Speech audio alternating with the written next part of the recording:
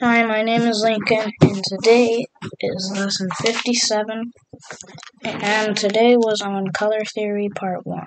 Learning objectives for the day were to learn about the color wheel, learn about hue, saturation, and intensity, and learn how to mix colors. Light passing through a prism separates into a band of colors. There are 3 primary colors: red, yellow, and blue. These are the foundation of the color wheel, and primary colors combine to form secondary colors: purple, orange, and green. Primary and secondary colors combine to form tertiary colors.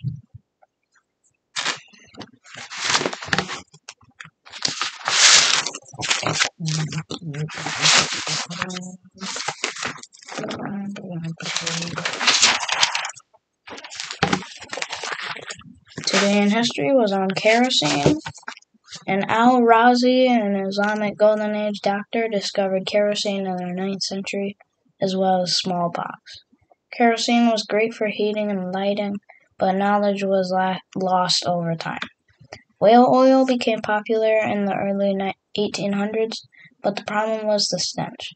This is what kerosene fixed. Another problem was the coal oil. Coal oil would burn a black smoke and leave soot around the room. How it was invented. Abraham Gesner, born in Canada in 1797, in his earlier days he was destined to become a sailor, he thought.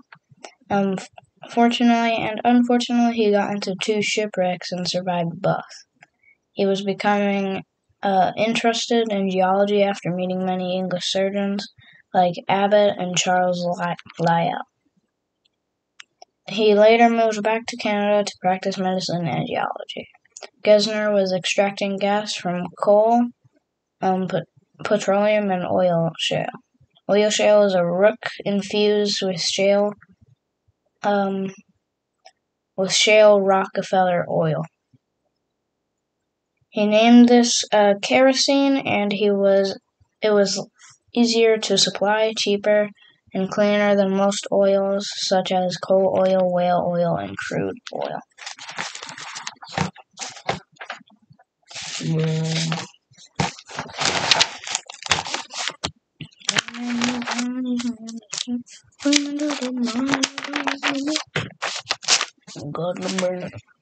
Singular and plural nouns, part 2. Some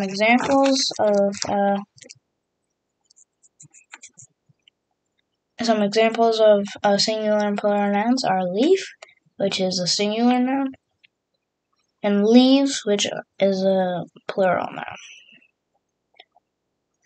noun.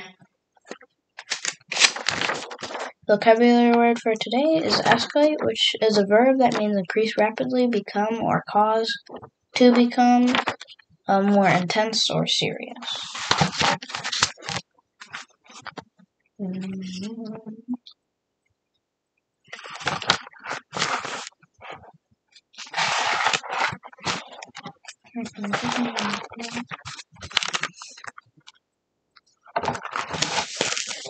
Subtracting fractions with an unlike denominator.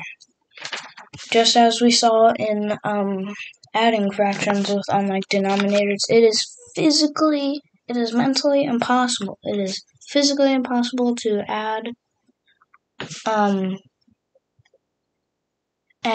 fractions with unlike denominators, or subtract fractions with unlike denominators.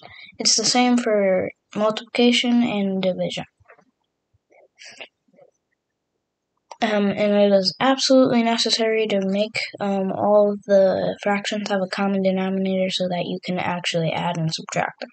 It is literally impossible to add and subtract and divide and multiply with unlike fractions with unlike denominators. And yeah, that was lesson 57, and I'll see you for lesson 58.